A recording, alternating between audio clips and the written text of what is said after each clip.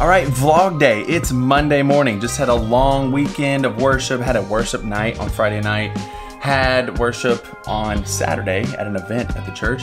And we also worshiped together on Sunday yesterday, and it was a great day. But today I thought I'll just bring you along to work with me as I do all the things I have to do. I have some packages I have to open. I think I have more coming in the mail. I have a couple calls today, I have a couple emails, and I have a couple things I do on Mondays to set us up for success for the coming weekend. So let's get into it. And the first thing is I update Spotify. That's right, I want my people to sing on Sundays, and so I've created 2 playlists on Spotify. Whether people have Spotify or not, they can at least see the songs, and if they have like Apple Music or just want to look them up on YouTube, they can do that. Now, it may look like a lot of playlists here, but we have 2 main ones: This Week in Worship and New Songs. We believe the singing portion of our worship gathering should be Christ-focused. This special time of singing should also be congregational in nature. This playlist was created so everyone can be familiar with the music as they listen all week long in preparation for the weekend. Come ready to sing. I started making this playlist as soon as I got to the church, and it has really helped people be able to join in and know the songs, and it helps me with those conversations where someone comes up or might come up after the service and say, hey, I didn't know any of the songs today. I'd be like, aha, I have a solution for that, and I send them to the This Week in Worship playlist.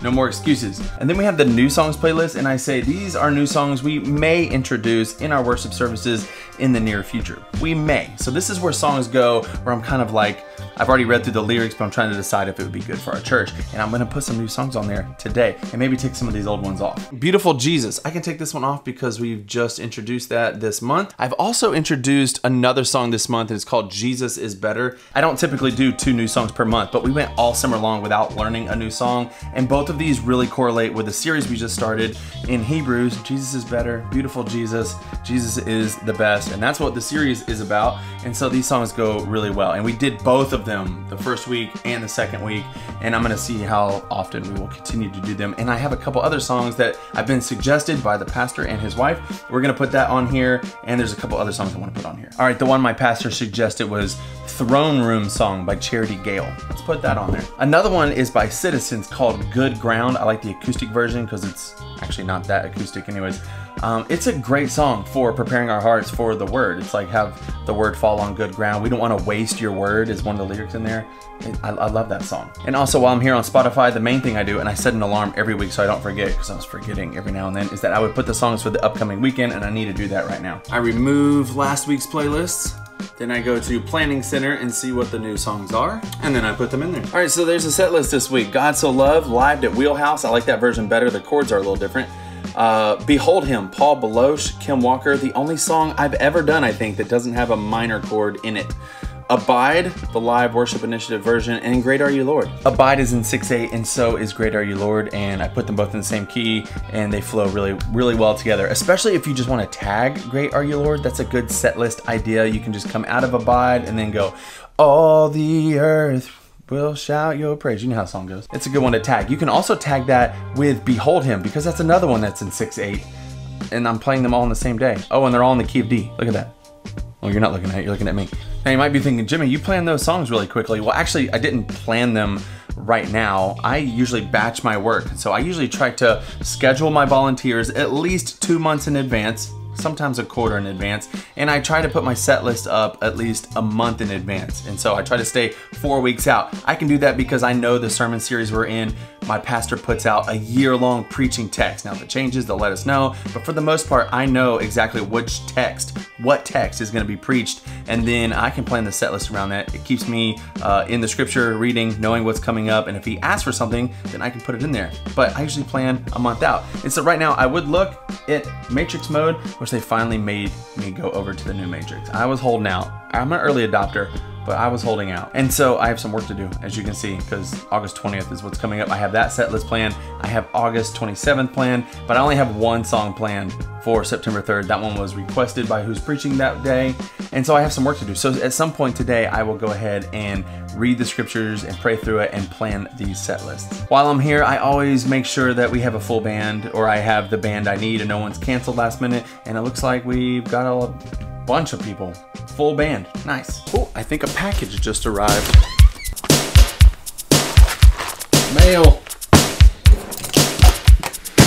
I have a few packages I gotta open. People send me stuff to do videos, you know? Probably some more in-ear monitors. There's two different brands from the same person. It's the CCA Duo. They sent me these to do a comparison video with these KZs. These are the KZ A16 Pro, AS16 Pro. So they wanted me to put these head to head. I think maybe these are more expensive, definitely a more expensive box, but maybe they're thinking these are better than these, and they want me to verify. This, I do not remember what this is. Oh yeah, mono, thank you. This is their brand new mono power supply. I wanted this to go on my big pedal board over here, but they didn't really send it in time. But I finally got it, and it's supposed to power the HX Stomp, I believe, and a bunch of other pedals. It has 10 outputs that output 500 milliamps, so I could do 2 of them with the current doubler for the HX Stomp and still have 8 more pedals. That would have solved the problem of me having the Chalk's DC7, and I wouldn't have to have added the extender. I love that board. Can't wait to actually have time to play with it some more. So yeah, thank you Mono for sending me this. I'll be testing it out. Cherub, this is most likely new XFX.